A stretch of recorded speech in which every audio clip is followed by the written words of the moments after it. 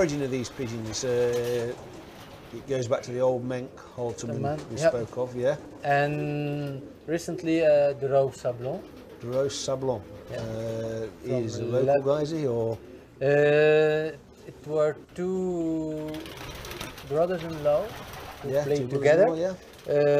With not many pigeons on the long distance flights, but they stopped 2 years ago.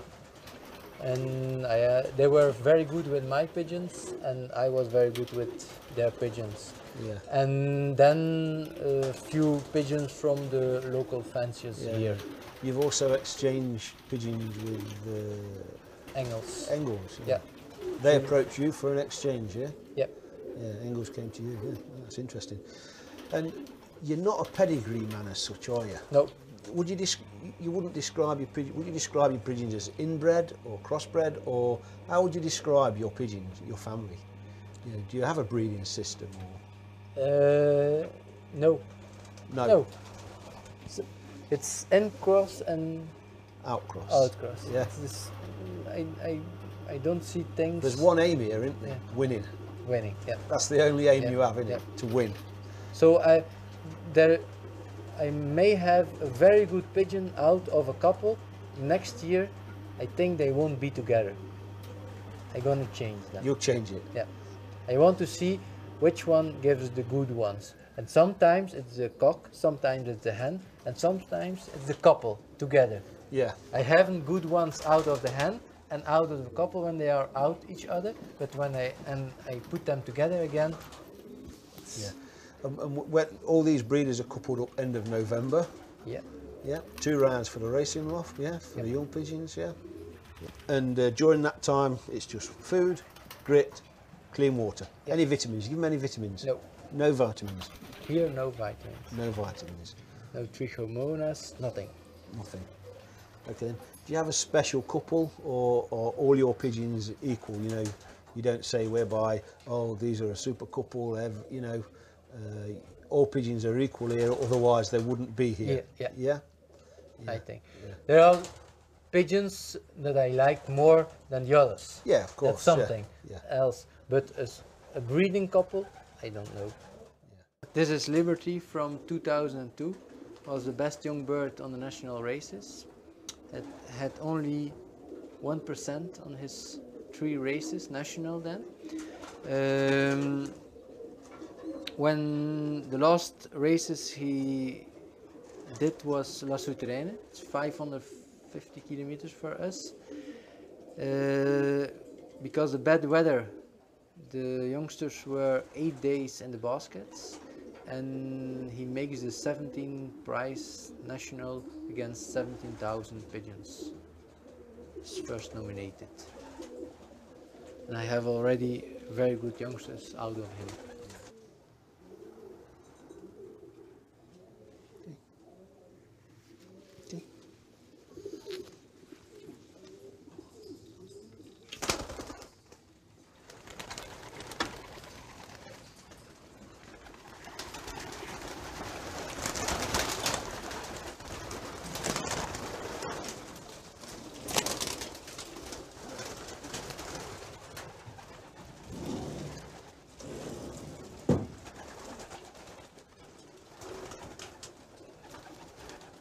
This is a hen.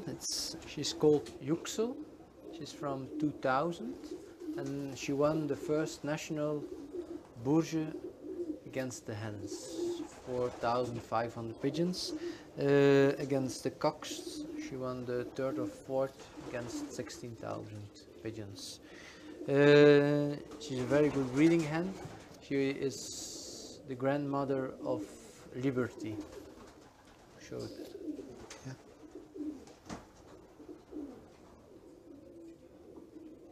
Another son makes the 3rd national on Vichy.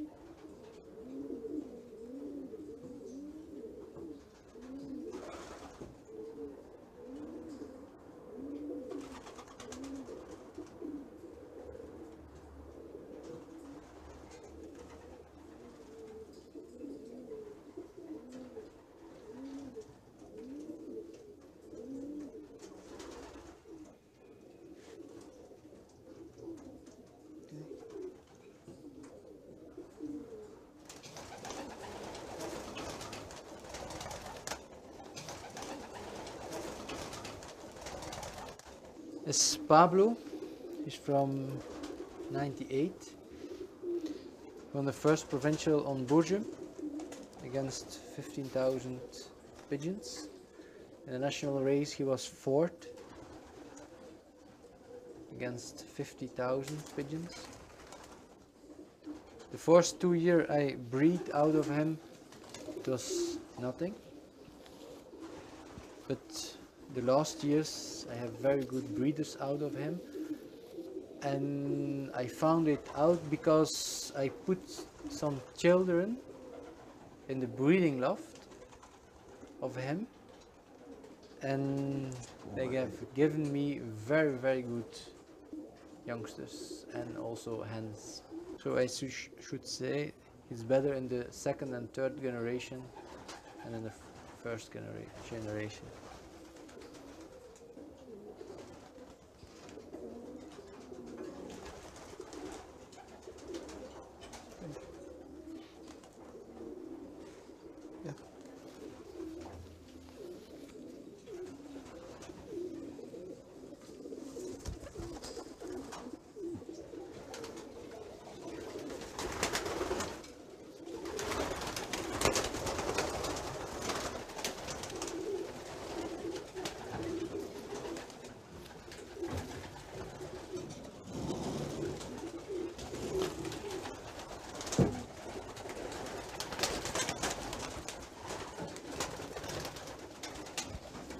She's Fortanina, she's from 2001.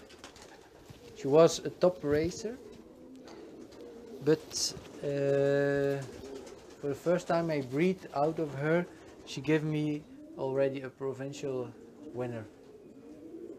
And now with several cocks, she has given me very good birds.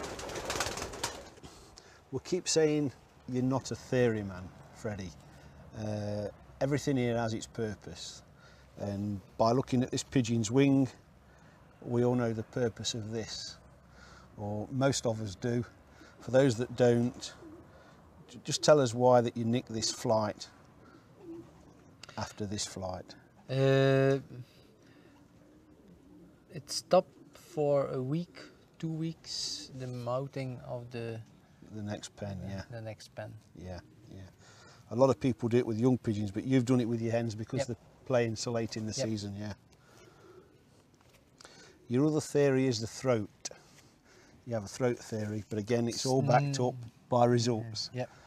Just explain your throat theory to us, Freddie. I think the throat must be very quiet and very deep. Yeah. And the color, not too white, but also not too red. Not too red, no. So I think this one have a good one. A healthy throat, yeah. Yeah. And what should we be looking for then? So it's not too red, Yep. not too white, and the hole, the round hole at the back of the throat must be quiet. Must be quiet. Not Yep. moving in and out like so. Yeah. And not be round, but More like so, yeah. Yep. But you don't want to be. Yep. Yeah.